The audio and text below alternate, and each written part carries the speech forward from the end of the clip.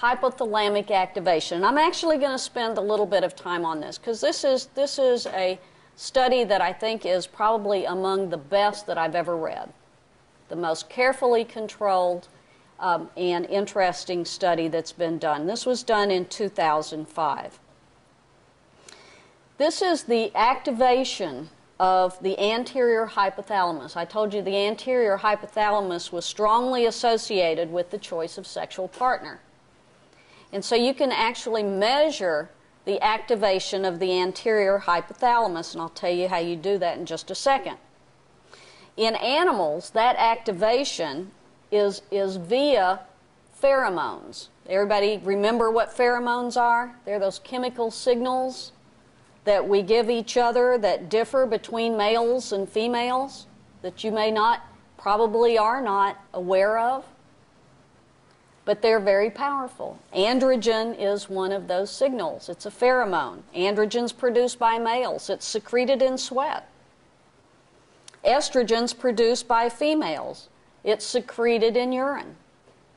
So here again are the two hormones that we talked about in gestational development. In this study, they had 3 groups of individuals. 12 heterosexual men, 12 heterosexual women, and 12 homosexual men. KS refers to the Kinsey scale.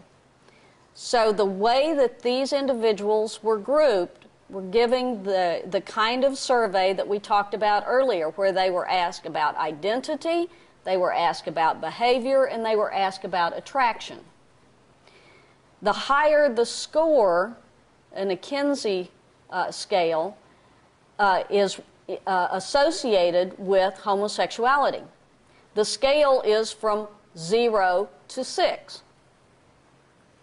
Okay, so they were very careful to be as accurate as they could be in separating these groups so that they didn't have inaccurate data coming from them by having a mixed group. Okay, so I wanted to show you how careful they were in separating them and how much difference it makes in the data that you get out. They did other things to control these individuals. They wanted to make sure that they were as alike as they could be in all of these different ways. None of them were taking any medication. They were all right-handed. They were all HIV negative. They all had normal MRIs of their brain. And they were matched for age and educational level. So they went a long way to try and carefully control their groups. All of them were exposed to odorless air, to ordinary odors, and they had a variety. Lavender was one, cedar bark was another, butanol was another. There were several that they were exposed to. These are ordinary odors. They are not hormonal. And then they were exposed to androgens and estrogens. And during each of the exposures, they had PET scans, positron emission tomography, that will light up the area of the brain that is being stimulated. So what happened? With the heterosexual men, the heterosexual women, and the homosexual men, when they had ordinary odors, the lavender, the cedar, everybody reacts the same. With ordinary odors, the amygdala was lighting up, was being activated. That's an area that's outside the hypothalamus. However, when each of these groups were exposed to androgen, something different happened. When men were exposed to androgen, nothing. There was no activation of the hypothalamus.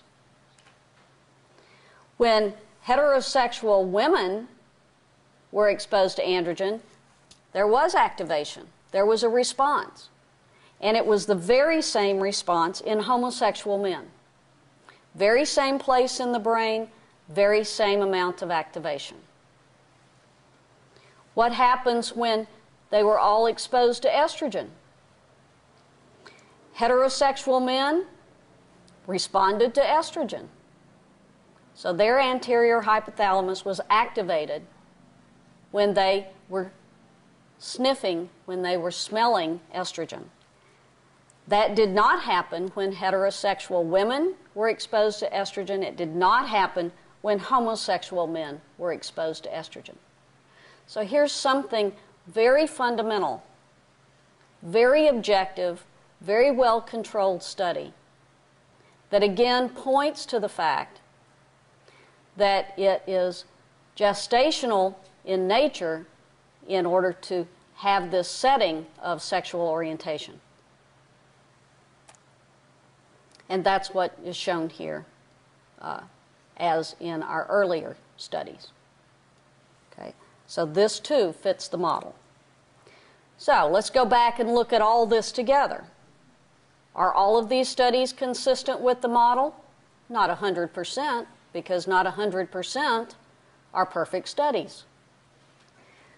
But again, the preponderance of the evidence, the very strong preponderance of the evidence, suggests that in gay males and in lesbians, that all of these studies are evidence that fits the model. And the model says that it's the hormonal, that the mechanism of sexual orientation, setting that sexual identity and orientation, is hormonal, and that it comes early on in the gestational process.